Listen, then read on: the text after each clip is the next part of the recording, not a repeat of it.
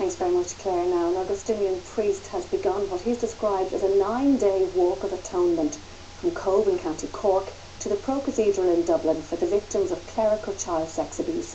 Father Michael Myrna, who's based at John's Lane Church in Dublin, says he hopes people will join him along the way.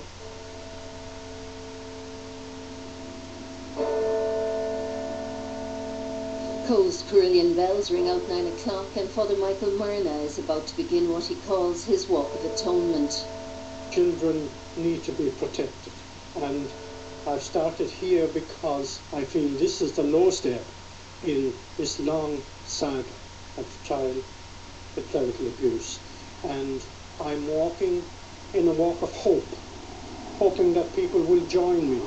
The Augustinian priest's vigil began outside Cove Cathedral on Christmas Eve, after which he slept in his car. He met the Bishop of Cloyne, Dr. John McGee, the following morning, who gave him his blessing.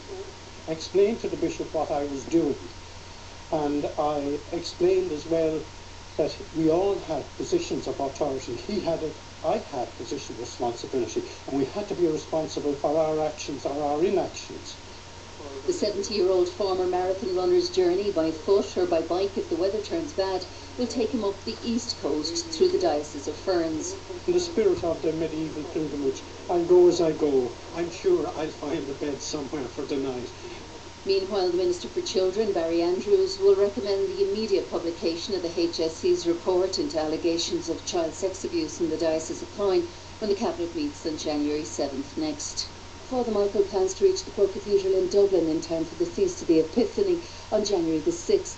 His hope is that he'll be joined on his walk of atonement by other members of the clergy, the hierarchy and the general public. Jenny O'Sullivan, RTE News, Cove.